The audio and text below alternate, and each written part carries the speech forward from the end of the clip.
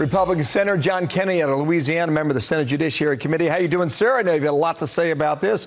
Let me show you what the National Education Association statement says on that. By the way, 3.2 million union members strong. Publicly, through existing media, convey its support for the accurate and honest teachings of social studies topics, including truthful and age-appropriate accountings of unpleasant aspects of American history.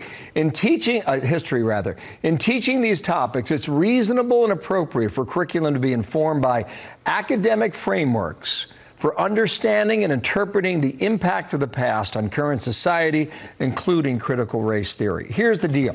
The union wants it.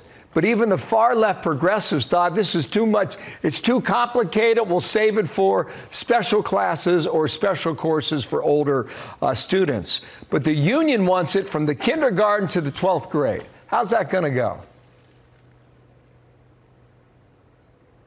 Critical race theory is a fairy tale promoted by many, not all, but many of my Democratic colleagues, including the Biden White House.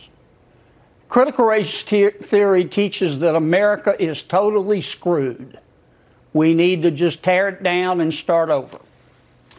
Critical race theory teaches that the primary reason that America was founded was to maintain white supremacy. Not freedom, not rule of law, not equal opportunity, not personal responsibility, but white supremacy. Critical race theory also teaches that Black Americans are racist, that they don't much like black people, whether those non-black Americans realize it or not. That's why critical race theory also teaches that white children are born bad. It teaches that black children are born trapped. There's almost no hope for them. It's a very fatalistic point of view. In my judgment, critical race theory is cynical, ahistorical, sophomoric, insipid, and dumb as a bag of hair. America is not a racist country. We have racists in it, just like everywhere else. But most Americans, black and white, think a whole lot more about character than they do about race. They believe in equality. And most Americans understand that to a bear, we all taste like chicken. I'll take your word for it. 24 states have banned it. I would assume there would be a challenge at some point in those states. Can they win their case and keep it out? Yes. The history of America is the best evidence that it's not racist. In 150 years, which is the blink of an eye in historical terms, we have gone from institutionalized slavery to the election of a black president who was also reelected.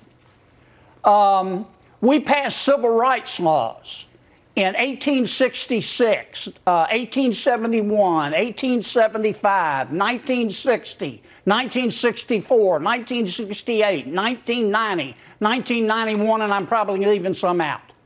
We have over 10,000 elected public officials in America today who happen to be black. Pollsters don't even poll it anymore, but when they do, they find that over 90% of Americans support interracial marriage. America is not perfect, but we are good. We caught the disease of slavery, but we beat it back. And it's something we work on every day. But I don't support, as does the Biden White House, just tearing this country down and starting over. Well, we'll see what the president has to say about it. As far as I know, he hasn't been asked point blank about it. Do you? I don't know. And I'm sure he'll be coached to dodge and bob and weave and stall and restall. But I think all of this is coming from the Biden White House, and its purpose is to set us up for a massive reparations appropriation. You think this is coming from the White House? I do. Well, Dr. Joe Biden was a teacher, still has the credentials to do it. You think the Bidens are pushing this?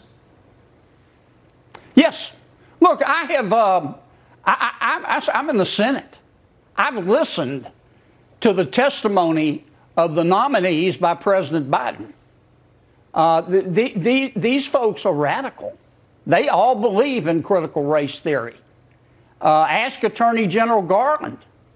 I asked him if he thought the Department of Justice during his committee testimony was inherently racist. He wouldn't answer. That was my answer. Wow. Senator, thank you. Come back again. By the way, I misspoke. The NEA, the teachers union, represents 2 million members, but there are 3.2 million public school teachers in the U.S. Department of Education. We'll get that right. Thank you, Senator. But they take their orders. They take their orders from the Biden White House. I just didn't want to sell it higher than it actually is. Senator, thank you. We'll talk again.